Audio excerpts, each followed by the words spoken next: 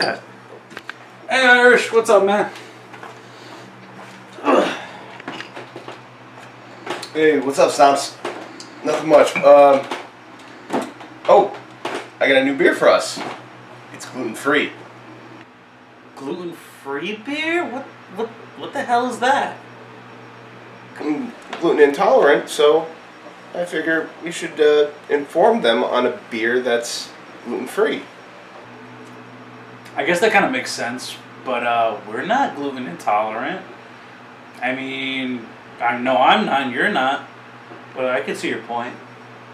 Well, I know that you and I aren't gluten intolerant, but I feel we should inform the, gluten intolerant people of beer that they can enjoy as well as normal people like you and me. You know what, Irish? You're absolutely right. The Drunken Grail should leave no one out. Everyone's included, even the gluten intolerant. I mean glutards. I mean intolerant. Damn it. Oh, well, you get the point. Time to find out what's in this concoction.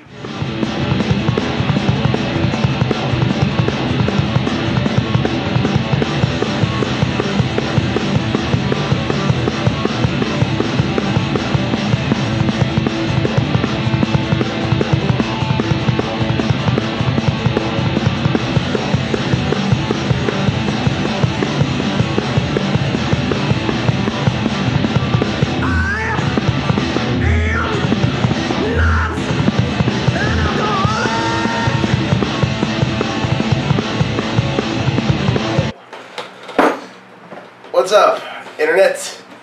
It's your boy Irish, and again, you are watching the Drunken Grail, and I thank you. And today, we are doing another Drunken Grail first. We are reviewing a gluten-free beer. Whatever that means. I have no idea.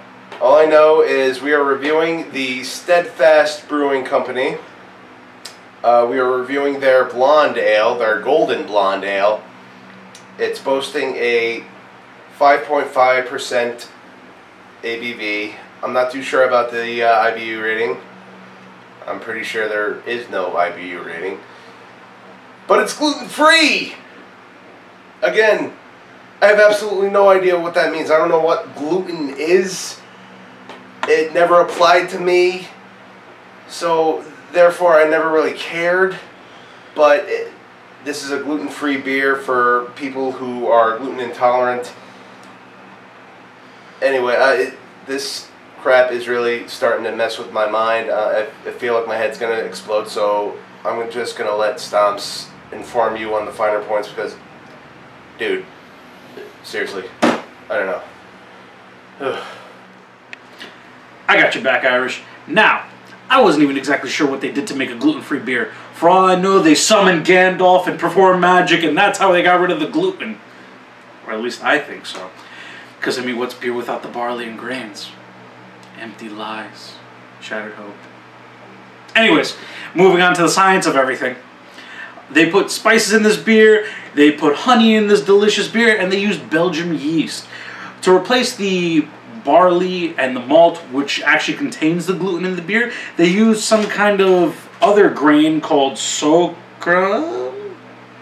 I really don't know how to pronounce this word, and unfortunately Wikipedia didn't have the pronunciation, so that's on you to figure this one out.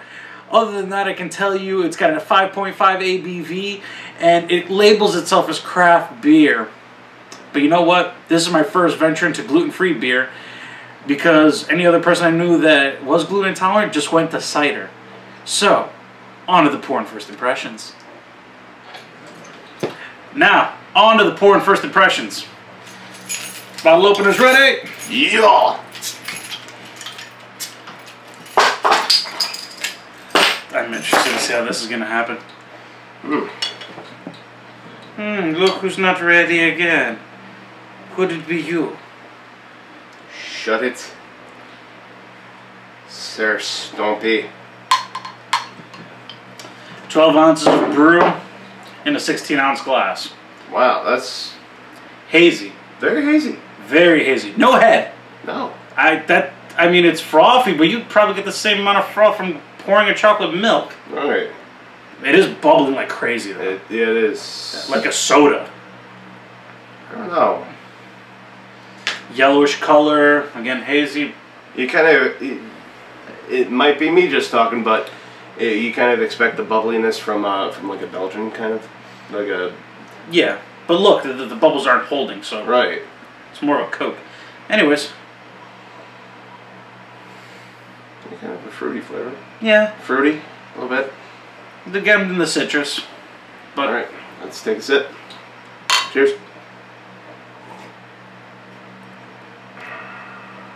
Definitely got the Belgian taste. So Yeah. the yeast is right there. I'm not getting the honey though. No.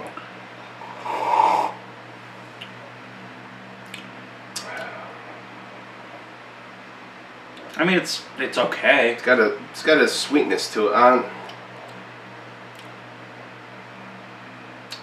It's not bad. No, it's not bad at all. It's not really awe-inspiring either. No.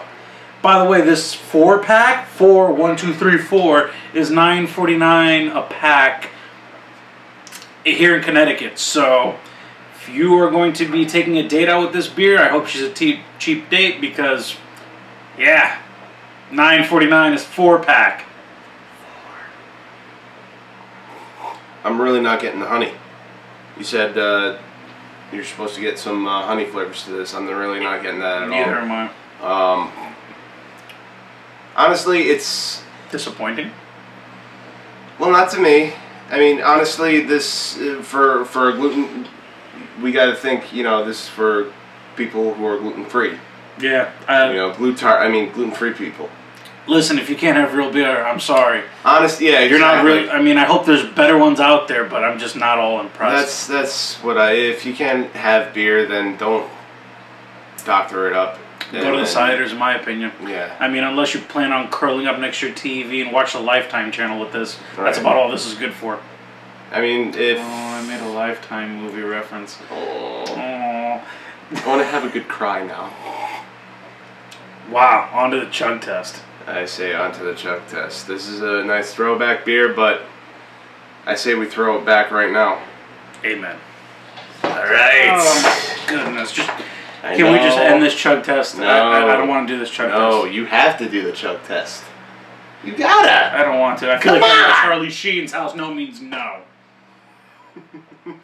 Fine. No means yes. You're not in Charlie Sheen's house. You're in my house now. Great.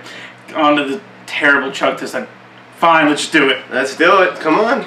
Great. All right. Slasha. Just in a yeah.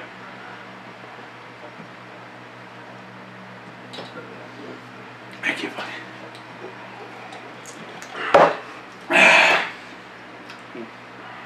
God damn it. What? It's cold!